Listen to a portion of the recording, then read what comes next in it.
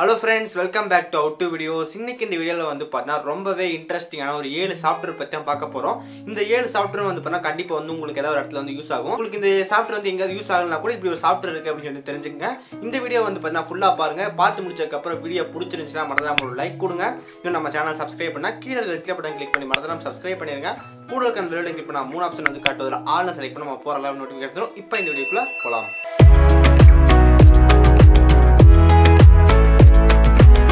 நம்ம லிஸ்ட்ல ஃபர்ஸ்டா பார்க்க போற சாஃப்ட்வேர் நேம் என்னன்னு வந்து பாத்தீங்கன்னா க்ளீன் மை பிசி. இந்த சாஃப்ட்வேர் வந்து எதுக்கு யூஸ் பண்றோம்னு வந்து பாத்தீங்கன்னா நம்ம இஷ்டத்துல இருக்கிற தேவையில்லாத ஃபைல்ஸ் வந்து அன்இன்ஸ்டால் பண்றதுக்கு, அதுக்கப்புறம் வந்து நம்ம யூஸ் பண்ணாத ஃபைல்ஸை வந்து டெலீட் பண்றதுக்கு, நம்ம பிசியோட பர்ஃபார்மன்ஸ் வந்து இன்க்ரீஸ் பண்றதுக்கு இந்த மாதிரி வந்து பல சாஃப்ட்வேர் வந்து யூஸ் ஆகுது. ஃபர்ஸ்ட் இந்த சாஃப்ட்வேர் வந்து ஓபன் பண்ணிடலாம்.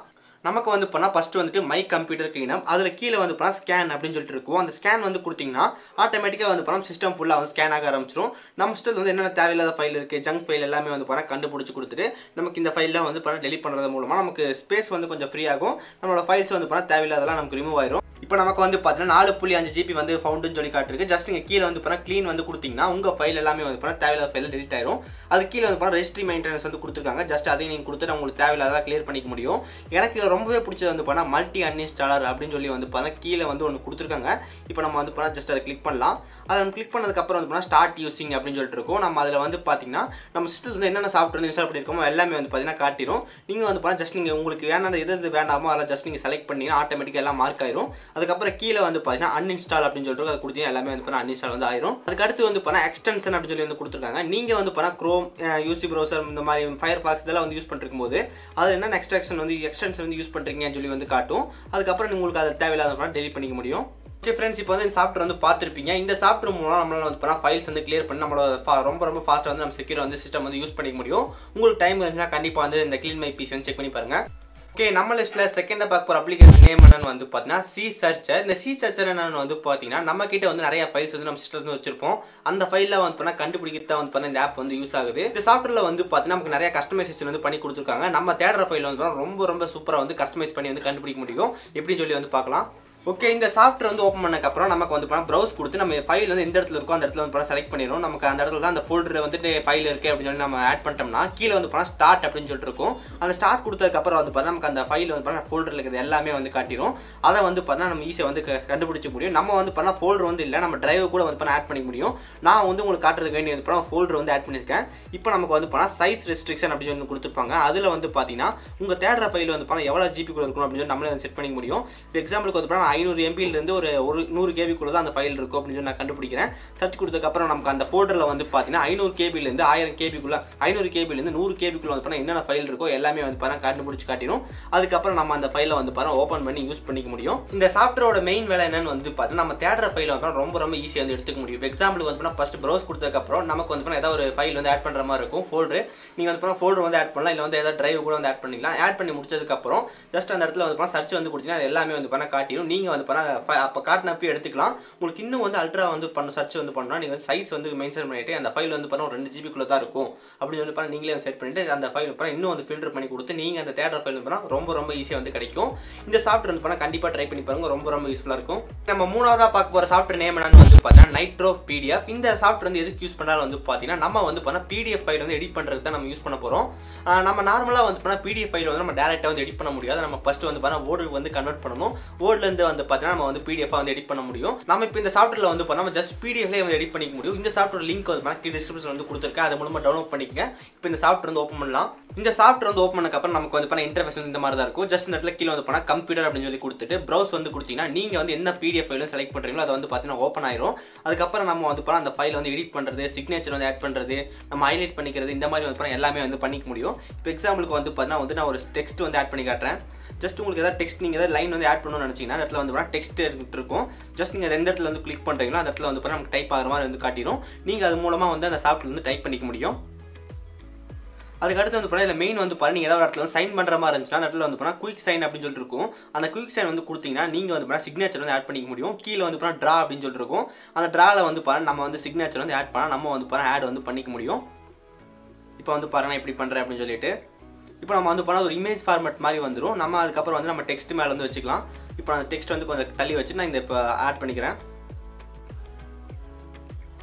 இப்போ நம்ம வந்து சிக்னேச்சர் வந்து ஆட் பண்ணிட்டோம். நம்ம இந்த ஃபைலை வந்து பார்த்தீங்கன்னா வேர்டுக்கு இல்லை வந்து பண்ண எக்ஸலுக்கு வந்து கன்வெர்ட் பண்ணிக்க முடியும். இப்போ 2 வேர்ட் 2 எக்ஸல் அப்படின்னு சொல்லிட்டு இருக்கு. நீங்கள் கொடுத்தீங்கன்னா இந்த பிடிஎஃப் வந்து பண்ண ஆட்டோமேட்டிக்காக வந்து கன்வெர்ட் ஆயிரும். அதுக்கப்புறம் ஹைலைட் அப்படின்னு சொல்லிட்டு இருக்கு. நீங்கள் செலக்ட் பண்ணால் அந்த வேர்டு மட்டும் வந்து பண்ண ஹைலைட் பண்ணிக்க முடியும்.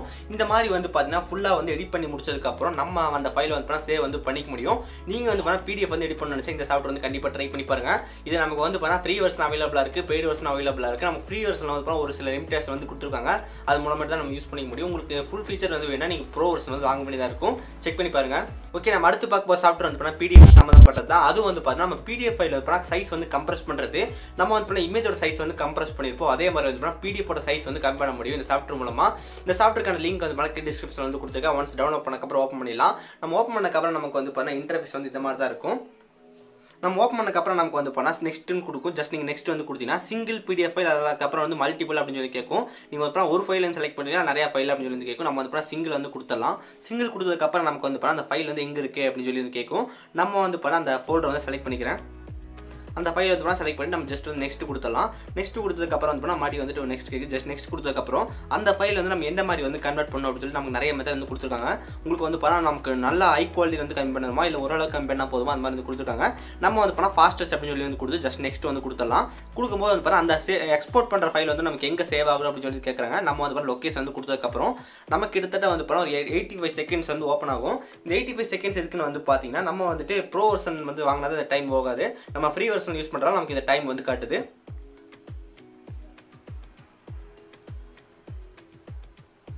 இப்போ நமக்கு வந்து பண்ண கன்வர்ஷன் வந்து முடிச்சிருச்சு. ஜஸ்ட் நம்ம ஸ்டார்ட் வந்து கொடுத்தோம்னா ஆட்டோமேட்டிக்காக நமக்கு இந்த ஃபைல் வந்து ஃபினிஷ் ஆயிருச்சு. நம்ம அந்த ஃபைலை வந்து பார்த்தா ஓப்பன் பண்ணிக்க முடியும். இப்போ நான் அந்த ஃபைலை வந்து பார்த்தா ஓப்பன் பண்ணுறேன்.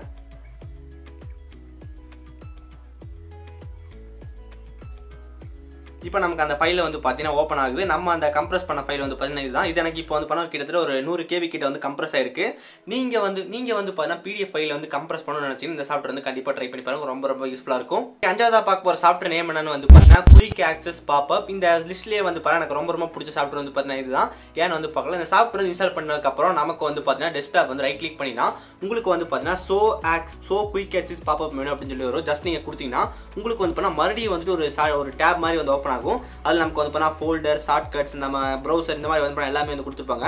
நீங்கள் இந்த ஜஸ்ட் அந்த ஃபோல்டர் வந்து கொடுத்தீங்கன்னா அந்த ஃபோல்டர் வந்து பார்த்தீங்கன்னா வந்துட்டு நம்ம ஓப்பன் ஆயிரும். இதை நம்ம வந்து பண்ணால் ஃபுல்லாக வந்து கஸ்டமைஸ் பண்ணிக்க முடியும். ஜஸ்ட் நீங்கள் ரைட் கிளிக் பண்ணால் என்ன ஃபோல்டர் வந்து ஓப்பன் ஆகணும், என்ன ஆப் ஓப்பன் ஆகணும், இந்த மாதிரி வந்து பண்ணால் எல்லாமே வந்து பண்ணால் கஸ்டமைஸ் வந்து பண்ணிக்க முடியும். நான் உங்களுக்கு வந்து பண்ணி காட்டுறேன் ஒன்று.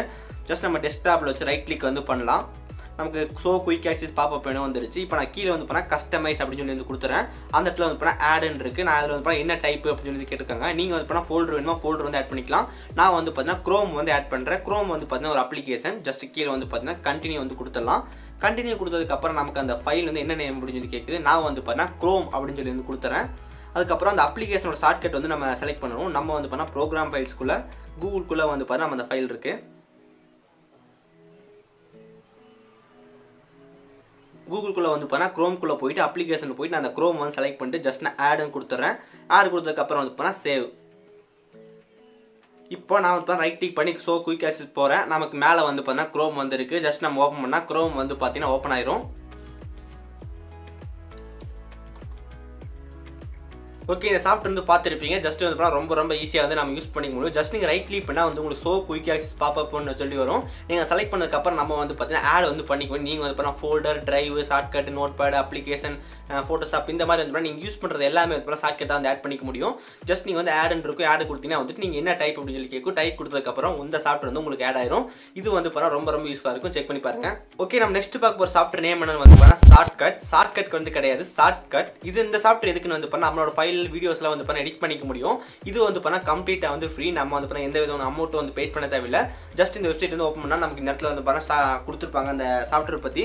ஜஸ்ட் நமக்கு வந்து பண்ணா shortcut is free open source platform வந்து கொடுத்துருப்பாங்க. கீழே வந்து பண்ணா நமக்கு டவுன்லோட் லிங்க் வந்து இருக்கும். ஜஸ்ட் நீங்க டவுன்லோட் லிங்க் வந்து கொடுத்தீங்கன்னா ஆட்டோமேட்டிக்கா இந்த சாஃப்ட்வேர் வந்து டவுன்லோட் ஆயிடும். ஜஸ்ட் நம்ம இப்போ வந்து ஓப்பன் பண்ணலாம். ஓகே, இந்த சாஃப்ட்வேர் வந்து ஓப்பன் பண்ணக்கப்புறம் நமக்கு வந்து பார்த்தீங்கன்னா ஃபைல் நேம் வந்து கொடுக்கணும். ஜஸ்ட் நான் வந்து பண்ணால் அதுக்கு நேம் வந்து என் கூகுள் அப்படின்னு சொல்லிட்டு நான் நேம் வந்து கொடுத்துட்றேன். கொடுத்ததுக்கப்புறம் கீழே வந்து பார்த்தீங்கன்னா ஸ்டார்ட் அப்படின்னு சொல்லிட்டு இருக்கும். அந்த ஸ்டார்ட் வந்து கொடுத்துடலாம். ஸ்டார்ட் கொடுத்ததுக்கப்புறம் நமக்கு வந்து ஒரு எம்டி ஃபைல் வந்து ஓப்பன் ஆயிரும். அதுக்கப்புறம் நீங்கள் இந்த ஒரு வீடியோ வந்து ஆட் பண்ணுற மாதிரி இருக்கும். ஜஸ்ட் நீங்கள் வீடியோ வந்து ஆட் பண்ணதுக்கப்புறம் சைடில் வந்து பார்த்தீங்கன்னா ப்ளஸ் பட்டன் மாதிரி ஒன்று கொடுத்துருப்பாங்க. அந்த ப்ளஸ் பட்டன் கொடுத்தீங்கன்னா வந்துட்டு நமக்கு என்னென்ன ஃபில்டர் வேணுமோ ஆட் பண்ணிக்க முடியும். இப்போ எக்ஸாம்பிளுக்கு வந்து நான் ஒரு ஃபில்டர் வந்து ஆட் பண்ணி காட்டுறேன். ஜஸ்ட் நமக்கு அந்த பிரைட்னஸ் வந்து பார்த்தீங்கன்னா நீங்கள் அந்த வீடியோக்கு வந்து பண்ணால் எவ்வளோ பிரைட்னஸ் வந்து கொடுக்கணும் அப்படின்னு சொல்லி நம்ம வந்து கஸ்டமைஸ் வந்து பண்ணிக்க முடியும். அதுக்கடுத்து வந்து பண்ண கலர் கேஸ்டிங் வந்து கொடுத்துருக்காங்க. நம்ம அந்த கலர் கிரேடிங் மூலமாக நம்ம வந்து அந்த வீடியோக்கு வந்து என்ன கலர் வேணுமோ வந்து கொடுத்துக்க முடியும். இந்த மாதிரி ஒரு ஸ்லாப்ஸ் வந்து கொடுத்துருக்காங்க. ஜஸ்ட் இப்போ நீங்கள் வந்து பாருங்கள் நான் இந்த மாதிரி வந்து கண்ட்ரோல் பண்ணிட்டு இருக்கேன் அப்படின்னு சொல்லிட்டு. அது கீழே வந்து பார்த்தா சைஸ் அண்ட் பொசிஷன் அப்படின்னு சொல்லி வந்து கொடுத்துருப்பாங்க. அது மூலமாக நம்மளால வந்து பார்த்தா வீடியோ வந்து ரொட்டேட் பண்ணிக்க முடியும், ஜூம் பண்ணிக்க முடியும். நீங்கள் வந்து பார்த்தா ஜஸ்ட் அந்த ரெஸ்டியூஷன் ரொட்டேஷன் வந்து கொடுத்தீங்கன்னா ரொட்டேட் ஆகும், ஜூம் கொடுத்தீங்கன்னா வந்து ஜூம் ஆகும். இந்த மாதிரி வந்து பார்த்தா நிறைய ஆப்ஷன்லாம் வந்து பார்த்தா இந்த சாஃப்ட்வேர் வந்து கொடுத்துருக்காங்க. நம்ம வந்து பார்த்தா ஒன்ஸ் எல்லாமே வந்து எடிட் பண்ணி முடிச்சதுக்கப்புறம் மேலே வந்து பார்த்தா சேவர்ஸ் அப்படின்னு சொல்லிட்டு இருக்கும். அந்த எக்ஸ்போர்ட் கொடுத்து நம்ம ஃபைலை வந்து பார்த்தா எக்ஸ்போர்ட் வந்து பண்ணிக்க முடியும். இந்த சாஃப்ட்வேர் வந்து பார்த்தீங்கன்னா நான் அந்த அளவுக்கு வந்து யூஸ் பண்ண கிடையாது. நான் நிறைய வீடியோவில் வந்து நம்ம செக் பண்ணும்போது இந்த ஷார்ட்கட் வந்து சாஃப்ட்வேர் வந்து நிறைய பேர் யூஸ் பண்ணிருக்காங்க. நான் வந்து பார்த்தா ஒரு மணி நேரத்துக்கிட்ட வந்து நான் யூஸ் பண்ணுறது எனக்கு வந்து ஒரு யூசர் கன்வீனியன்ட்டாக இருந்துச்சு. நீங்கள் வந்து ஒரு வீடியோ எடிட்டர் சாஃப்ட்வேர் வந்து வேணும், அது வந்து ஃப்ரீயாக வேணும் அப்படின்னு நினச்சிங்கன்னா அந்த ஷார்ட்கட் வந்து ட்ரை பண்ணி பாருங்க, ரொம்ப யூஸ்ஃபுல்லாக இருக்கும். நம்ம லாஸ்ட்டாக பார்க்க போகிற சாஃப்ட்வேர் நேம் என்னன்னு வந்து பார்த்தீங்கன்னா VLC மீடியா பிளேயர். VLCயா எனக்கு எல்லாமே தெரியுமே, இந்த சாஃப்ட்வேர் வந்து நான் ரொம்ப நாளாக யூஸ் பண்ணுறேன் சிஸ்டத்தில் அப்படின்னு சொல்லி நீ சொல்லுவீங்க. ஆனால் இப்போ இந்த சாஃப்ட்வேர் வந்து பார்த்தா நமக்கு நிறைய ஃபீச்சர் வந்து பார்த்தா ஃபுல்லாக வந்து ஆட் பண்ணியிருக்காங்க. நான் வந்து நிறைய லேப்டாப்பில் வந்து பார்த்துருக்கேன் VLC வந்து எல்லாருமே வந்து மெயினாக வந்து யூஸ் பண்ணிருக்காங்க. ஆனால் யாருமே வந்து பண்ண அப்டேட் வந்து பண்ணுறது கிடையாது. ஜஸ்ட் பார்த்தா ஃபர்ஸ்ட் ஓஎஸ் மாற்றும் போது இன்ஸ்டால் பண்ணுறது அப்படியே வந்து பண்ணால் ஃபுல்லாக வந்து வச்சுக்கிறாங்க. யாருமே வந்து அப்டேட் வந்து பண்ணுறது கிடையாது. இந்த அப்டேட்ல வந்து பார்த்தா நமக்கு நிறைய புது ஃபீச்சர் வந்து ஆட் பண்ணியிருக்காங்க. நான் வந்து பார்த்தா இப்போதைக்கு நமக்கு VLC வந்து 3.0.1 தான் வந்து நமக்கு லேட்டஸ்ட் வெர்ஷன் வந்து கொடுத்துருக்காங்க. நீங்கள் வந்து பார்த்தா ஃபர்ஸ்ட் VLCயோட அஃபீஷியல் வெப்சைட்டில் போய் நமக்கு இந்த VLC வந்து டவுன்லோட் பண்ணிருங்க. இந்த VLCயில் நமக்கு வந்து பார்த்தீங்கன்னா சப்போஸ் இப்போ நமக்கு புது ஃபீச்சர் வந்து என்ன ஆட் ஆயிருக்குன்னு வந்து பார்த்தீங்கன்னா நிறைய பேருக்கு வந்து தெரியாது. தெரிஞ்சவங்க வந்து ஓகே, நமக்கு தெரியாதவங்க என்ன சொல்கிறேன், நம்ம வந்து பார்த்தா வீடியோ வந்து நம்ம ஒரு படம் பார்த்துட்டு இருக்கோம், ஜஸ்ட் மூவி ஃபுல்லாக வந்து பார்த்துருக்கோம். திடீர்னு வந்து ஒரு 1.5 மணி நேரம் கழிச்சு நம்ம அந்த வீடியோ வந்து க்ளோஸ் பண்ணிட்டோம். நம்ம நெக்ஸ்ட் டே வந்து ஓப்பன் பண்ணால் நமக்கு அந்த 1.5 மணி நேரத்தில் எங்கேருந்து விட்டோமோ அங்கேருந்து வந்து கண்டினியூ ஆப்ஷன் வந்து வரும். இது வந்து ஒரு சூப்பரான ஃபீச்சர்னு சொல்லலாம். இந்த VLC வந்து பண்ண இப்போ நமக்கு நிறைய இஷ்யூலாம் இருந்துச்சாமா, அது எல்லாத்தையும் சால்வ் பண்ணியிருக்காங்க. நீங்கள் வந்து பண்ண மேக் வந்து யூஸ் பண்ணுறது அவங்க ரொம்ப ஃபாஸ்ட்டாக இருக்கும் அப்படின்னு சொல்லி கொடுத்துருக்காங்க. அதுக்கு வந்து நமக்கு 8K வீடியோ 4K வீடியோலாம் லேக் எல்லாம் வந்து ஒர்க் ஆகும் அப்படின்னு சொல்லி சொல்லியிருக்காங்க. நீங்கள் வந்து பண்ணால் VLC ஆப் வந்து யூஸ் பண்ணுறதா கண்டிப்பாக வந்து அப்டேட் பண்ணிங்க. உங்களுக்கு ரொம்ப புது ஃபீச்சர்லாம் வந்து கொடுத்துருக்காங்க. ஜஸ்ட் ஒன்றும் கிடையாது, VLCயோட அஃபீஷியல் வெப்சைட் போங்க. அதுக்கப்புறம் 32 பிட் வேணுமா 64 பிட் வேணுமான்னு கேட்கும். நீங்கள் வந்து உங்கள் வெர்ஷனுக்கு ஏற்ற மாதிரி டவுன்லோட் பண்ணிடுங்க, ஜஸ்ட் இன்ஸ்டால் பண்ணிடுங்க. அவ்வளோதான், ரொம்ப சிம்பிள். ஓகே ஃப்ரெண்ட்ஸ், இதுதான் வந்து பார்த்தீங்கன்னா ஃபேவரட் சாஃப்ட்வேர். நான் எனக்கு வந்து பண்ணா பர்சனலாக வந்துட்டு அந்த குயிக் ஆக்சஸ் பாப்அப் மெனு வந்து எனக்கு ரொம்ப பிடிச்சிருந்துச்சு. உங்களுக்கு வந்து என்ன சாஃப்ட்வேர் வந்து பிடிச்சிருந்துச்சு கீழே வந்து மறக்காம வந்து கமெண்ட் பண்ணுங்க, நானும் வந்து தெரிஞ்சுக்கிறேன். இதே மாதிரி வந்து நிறைய வீடியோஸ் வேணும்னா கீழே வந்து மறக்காம கமெண்ட் பண்ணுங்க, நம்ம நிறைய வீடியோஸ் வந்து அப்லோட் பண்ண ட்ரை பண்ணுறேன். இந்த வீடியோ அவ்வளோதான். நம்ம சொன்ன சாஃப்ட்வேர்க்கான எல்லா லிங்க்கும் வந்து பண்ண டேரக்ட் லிங்க் தான், அஃபீஷியல் லிங்க் எல்லாமே வந்து பண்ண டிஸ்கிரிப்ஷன்ல வந்து கொடுத்துருக்கேன், செக் பண்ணி பாருங்க, உங்களுக்கு யூஸ்ஃபுல்லாக இருக்கும். இந்த வீடியோ பிடிச்சிருந்துச்சுன்னா மறக்காம ஒரு லைக் கொடுங்க, நம்ம சேனல் சப்ஸ்கிரைப் பண்ணா கீழே இருக்க கிளிக் பண்ணி கிளிக் பண்ணி மறக்காம சப்ஸ்கிரைப் பண்ணிருங்க. பக்கத்தில் இருக்கிற அந்த பெல் பட்டனை கிளிக் பண்ணா 3 ஆப்ஷன் வந்து காட்டுது, ஆல்னு செலக்ட் பண்ணா போற எல்லா வீடியோ நோட்டிஃபிகேஷன் வரும். இன்னொரு நல்ல வீடியோ சந்திக்கிறேன். See you guys, bye, have a nice day.